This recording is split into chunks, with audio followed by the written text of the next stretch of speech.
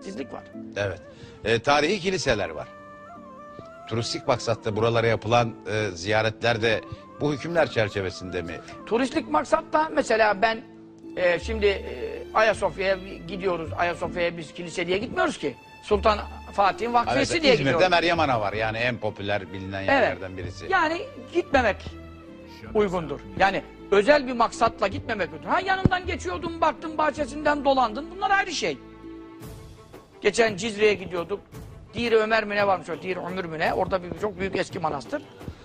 Hacı abi dedi ki, Mardin'den bizi götürüyordu bir hacı abi. Bir şuraya bakalım şu manastıra falan. Arabayla yoldan kırdı. Efendim çok eski tarihi bir bina değil mi? İçine bile girmedim. Ama dışarıdan efendim bir manzara bakar gibi kültürel, burada ne varmış? Bunlar caiz. Evet. Antakya'da şeytanın Dabbetüler tarafından gebertileceği mağara, önemli bir mağara vardır. Gari Antakya diye geçer. Oraya da gittim, oraya da gittim. Fakat yine kilise olduğunu şu anda duyunca mağaraların içine falan girmedim. Yani siz girmediniz, biz girsek bir mahsuru var mı? Yani merak sahikiyle. Şimdi merak sahikiyle ama diyorum şöhret oluyor.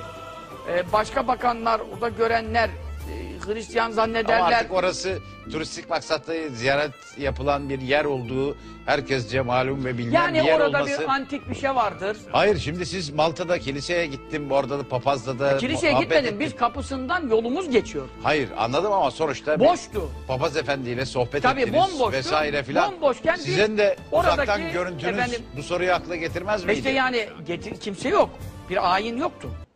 Merasim anında. İşte ben de ayinsiz ve merasimsiz ama merasimsiz. Duvarlar var, direkler var, ne varmış ne yokmuş. Mesela şeydekine girdim. Ne manastırı çok meşhur. Mısır'da, Sina'da gittim. Musa Aleyhisselam'a nida gelen ağaç onun içinde. Adını unuttum şimdi. Meşhur bir manastır. Efendimiz Resulullah sallallahu aleyhi ve sellem eman verdiği rahipler var orada. Emanı olan.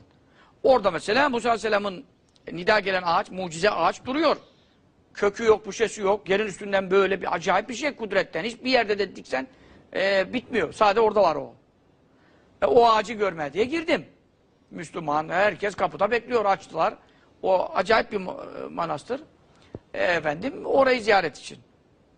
Ağacı, mübarek ağacı, Kur'an'da da geçen bir ağaçtır. Ve ağacı, kilisenin içine girmedik de. Bir de efendim, sonra orada şeyler vardı. Orada hizmet eden rahiplerin kelleleri böyle, değil mi? 100 tane, 200 tane kelle. Bütün o kelleler üst üste böyle piramit gibi. Falan öyle yani merak, mucip noktalar. Onları müze gibi yani. Müze gibi. Müze gibi girilir. Yani müze gibi. Kültürel bir bilgi birikim açısından. Başka. Ama ayine katılmak. Mesela şeyde de girmek durumunda kaldık. Beyt-i Leham'da. Çünkü İsa Aleyhisselam'ın doğduğu yer. Hatta ben onların resimlerini de çektim dergide. İsa Aleyhisselam'ın beşiğinin sallandığı yer, Kur'an-ı Kerim'in bahsettiği yer. Orada bütün İsviçre Cumhurbaşkanları, İsveç Cumhurbaşkanları falan hepsinden sıraya girdik yani. Bu Cumhurbaşkanları bilmem neler. Misafir gelmişler o arada. Girdik. Niye İsa Aleyhisselam'ın doğduğu yer, Allah'ın mübarek buyurduğu yer, mucizelerin zuhur ettiği yer, orada kiliseyle bir alakamız yoktu.